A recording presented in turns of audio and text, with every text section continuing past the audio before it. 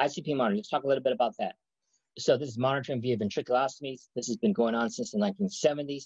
These are bedside procedures that can be done in the ICU, in the ER, in the OR. And basically, many of you may have seen this. You basically drill a hole that is about 5 millimeters in diameter, open the door and pass the catheter down into the ventricles. This is done using external landmarks. Sometimes this can be challenging if the ventricles are small. However, frequently the ventricles will be dilated out. How much CSF do we make per hour? We make on the order of 0.3 cc's per minute, which translates out to about 20 cc's per hour. So if the brain has to absorb all that, or if the brain can't absorb it because it's blocked, and where does it get blocked? Well, it can block at the foramen Monroe, in particular if there is pressure that's leading to swelling or edema. Okay, that's one of the places, or the aqueduct of Sylvius. Those are some of the places where you can get blockage. And if you relieve that blockage by diverting it through a ventriculostomy, that can be very life-saving, right? Now, what are the problems with a ventriculostomy? Well, it's an invasive procedure, and many times we are hesitant to place it if the patient has a coagulopathy. Many times patients are on aspirin, Plavix, Eliquis, and we don't know exactly what their coagulation status is. So that's one of the things. However, the Brain Trauma Foundation guidelines tell us that ventriculostomy is like the #1 method for controlling ICP. And again, this can be life-saving. There are some brain temperature measures that can be fixed to some of these catheters and some of these monitors. And so those are some of the caveats with ICP monitoring. All right. Okay. This is an example of a ventriculostomy placed at bedside. This patient also had a hematoma here from an AVM. And what you can see is the blood is filling the ventricles, and these ventricles are dilated. This is a young patient, probably about 16 years old. And we can see the ventricles are bigger. So they're bigger than they would be. They should be about half that size. So the trajectory, pass the catheter down into the ventricle, cannulate the ventricle. And as you can see here, this is the CSF that emanates under pressure. And once again, this can be life-saving. So that's something that early on in training as a neurosurgeon, you want to be able to master that technique. Now, the same technique, just parenthetically, of putting a ventricular catheter in is also the same technique used in shunts. All right. So you have a small kid who's got hydrocephalus for whatever reason, from a tumor or from congenital hydrocephalus or blockage of any of the pathways, they will dilate out their ventricles. And one of the things I think that was wanted to talk about is the Monroe-Kelly curve. I don't have a slide for that on this particular deck here, but what we know is that the brain can accommodate, the intracranial pressure increase. But right around approximately the ICP starts to go up, right when you have about 30 cc's of volume, extra volume, whatever it is, okay? So the brain gets compressed, squeezed, edematous, there's blood in it, and then all of a sudden the ICP will go up. And that's where the ventriculostomy can help, because you're draining off the CSF component. Now, when we talk about ICP or what's in the brain, remember the brain is like a black box. So you have in the brain, you have the brain tissue, okay? You've got the ventricular system, okay, or CSF, and then you've got blood in the brains. So very quickly, let's go through what are the ways to treat ICP that we have. Well, we talked about ventricular drainage, draining off CSF so it doesn't back up. The other thing that you can do is you can apply hyperventilation. What does hyperventilation work on? It works on the arterioles. So it works on our arterioles in the brain and causes the brain vessels to sort of constrict. So there's less blood volume, all right? The problem with that and the caveat with that is that if you go too much, the brain becomes ischemic. So then you can have strokes or infarcts. Finally, when we talk about the brain tissue itself, you want to prune the brain, get the water out of the brain.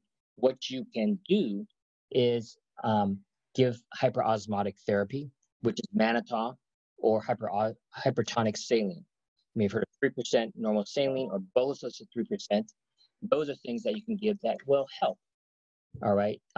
Shrink the brain and help decrease the ICP, all right? Okay. One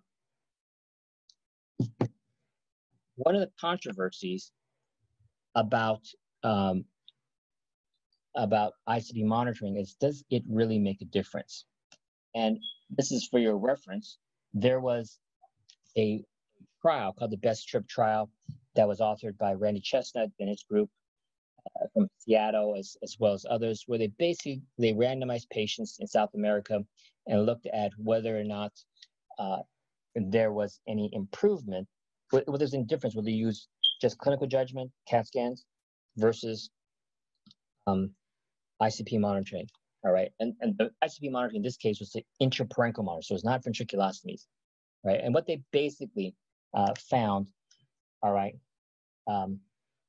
was that there didn't seem to be a big difference, all right, in outcome. Okay? And this has raised a lot of criticisms. And you go to any meeting now in the last couple of years, this is always debated that does it mean we don't need to do ICP monitoring? Is this still the standard of care? In the US, I don't think anybody's going to give ICP monitoring because it really helps you direct your therapy. Whether you give mannitol, whether you give hyperventilation, whether you then go do an operation. All right. Some of the caveats is that a lot of CT scans and the interpretations of the CT scans, if they're tight, if they're ventricles are small, if the cisterns are small, you may more aggressively give them hypertonic saline or the mannitol hyperventilation. Okay. Let's talk a little bit about some of these brain monitors.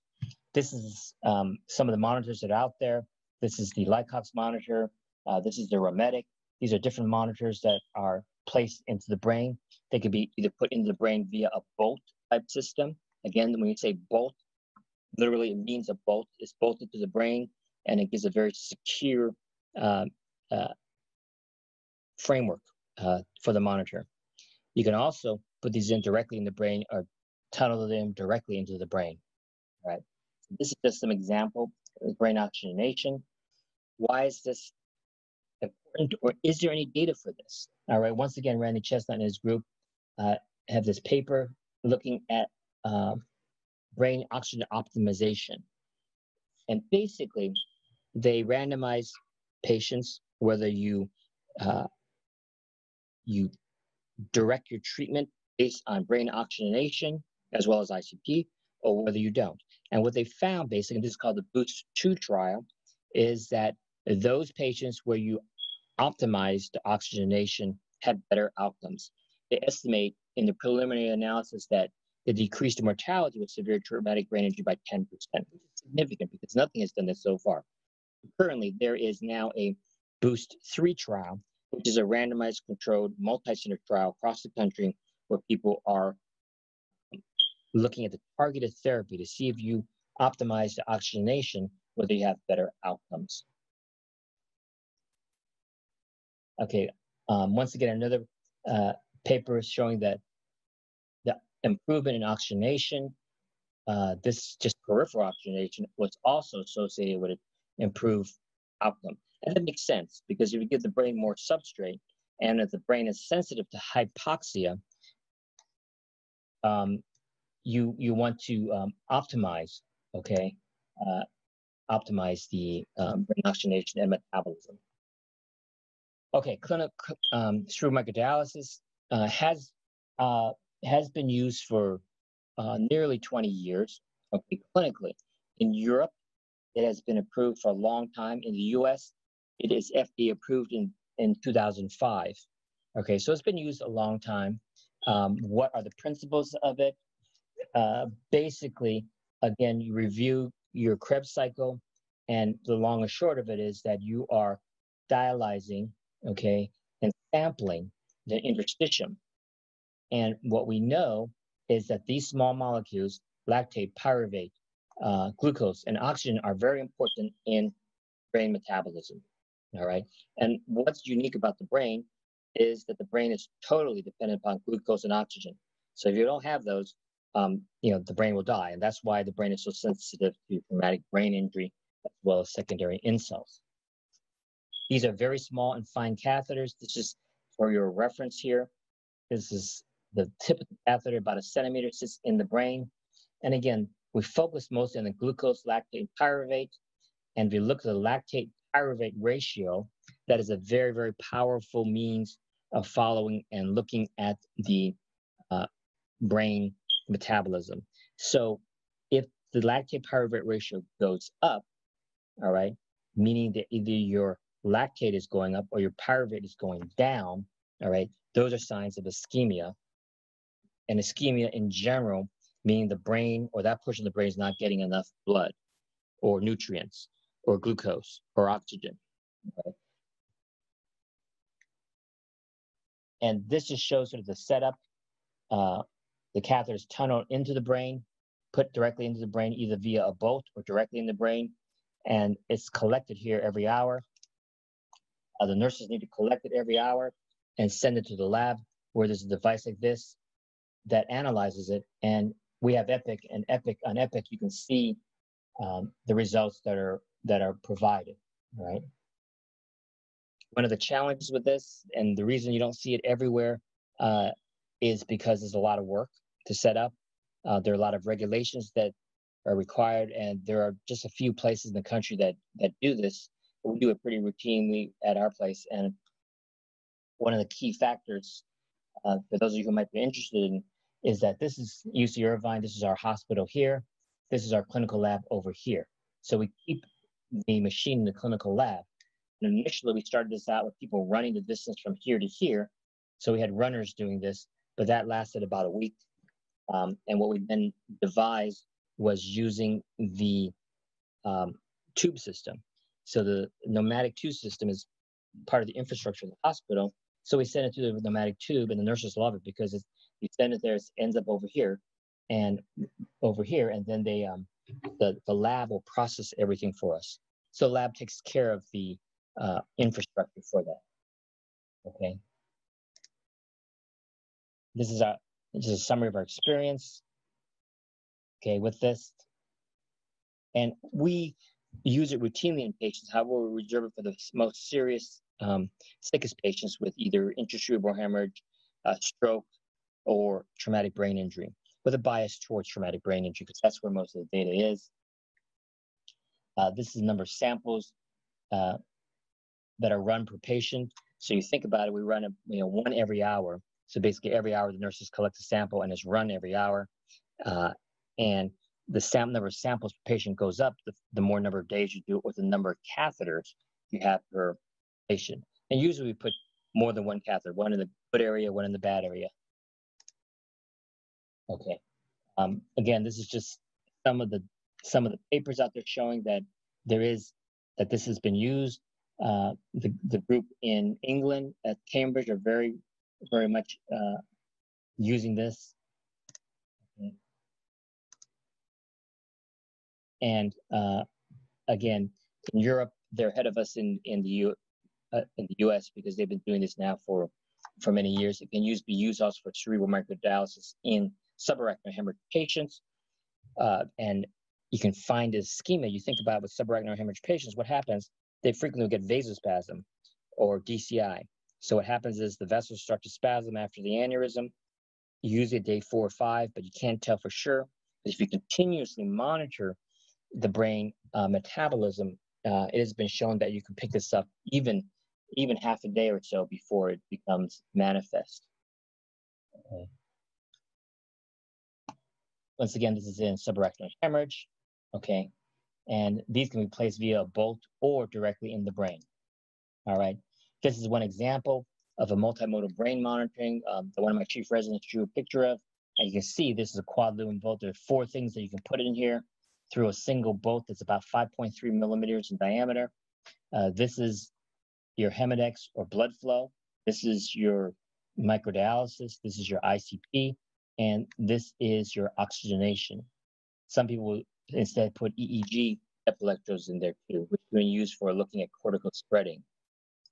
An example of how you can put it in directly at the time of surgery. We do a lot of open craniotomies and also craniectomies, decompressive hemicraniectomy. I think you're going to hear about that in one of the seminars this month or this set of sessions. And we put them in at the time of surgery You just put them in at the edge of the bone flap. And the beauty of that is you have direct visualization, so you don't worry as much about hitting a vessel or hurting a vessel. Okay. Is it all about ICP? Well, this is your typical decompressive hemicraniectomy. And what you're doing here is you're taking the bone off, opening up the dura, putting a patch on, doing a duroplasty, giving it much more room. All right. So what you do then is and this is well known that by doing this, you can decrease the ICP to the normal range. Is that all you need to do then? Is that all it's about? Well, no, because if you look at studies, and once again, I think you're going to have some talks about some of these other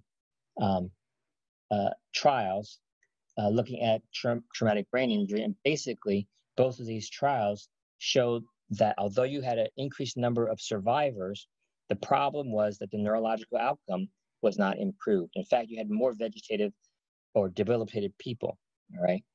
So that has put a sort of a damper on decompressive hemicraniectomies. And we all do them, and we know that the ICPs are decreased and then controllable, and the residents love it because they never have to, I don't have to see the patient anymore because the ICPs are controlled, or they won't take as many calls.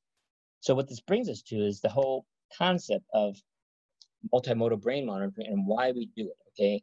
Because it's really not all about ICPs. There's more to it than that. And what we're starting to realize is not just ICPs. Yes, ICPs is what drives us, but also optimal cerebral blood flow, optimal oxygenation, optimal energy flow, glucose utilization, delivery of glucose. All these are important for the brain recovery, all right? And so I think that a lot more of the direction in the future is going towards looking at these multimodal monitors, looking at other things, and truly optimizing the injured brain. Okay.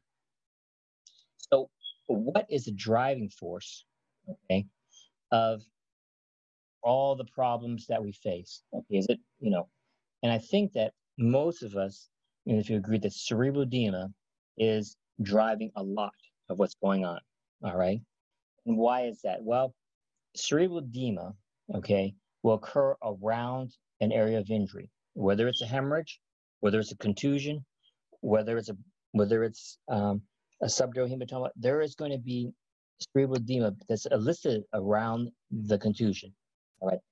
So what is happening? There's a cascade of injury that occurs, and if you sample in this perihematoma area, this dark area here, all right, what we know is that there's a whole cascade that is going on, okay, with mitochondrial dysfunction, changes in many of the pro-inflammatory processes that are just taking off, okay? And so what many of us are doing are looking at these areas of contusion to see if we intervene, if we are able to remove the blood clot or the hemorrhage. Does that attenuate it? Well, it attenuates it because it attenuates the local pressure. But on top of that, you're going to intervene with the process of blood breakdown products, okay? Because we know that blood has what in it? What does blood have in it? It's got iron in it, right? And when iron breaks down, iron is very toxic. And so the whole toxicity of that, okay, will be decreased if you get rid of some of that. And there's major studies going on about that. Here's just a little bit about the blood flow. Okay, what we're looking at, this is the blood flow monitor, and you're optimizing cerebral blood flow, all right? And this is a measure of that. Now, the problem with this is a very focal probe, so that it can measure the blood flow in one area. But also hidden in there, the estimate of the brain water content, all right? Because in the blood flow monitor, there's a constant there called the K constant that is built in to help measure the blood flow.